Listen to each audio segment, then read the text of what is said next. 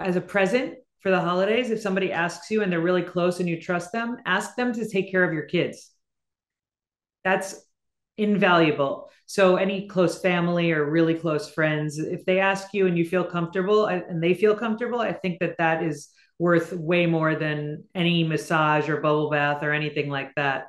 Having time with either a friend or your partner, going out to dinner, not talking about the kids, reconnecting, all of those things are invaluable to parents' mental health.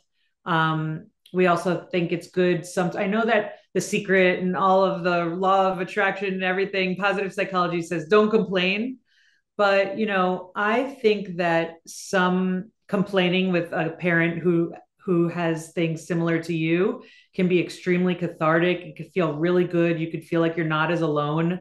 So I'd say a good dose of complaining in moderation is a good thing.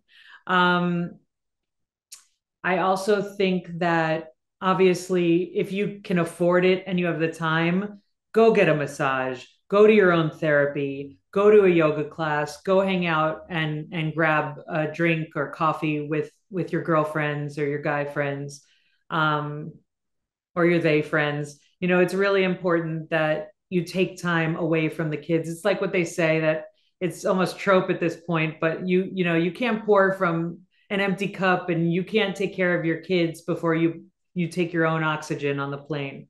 So you really need to fill your cup.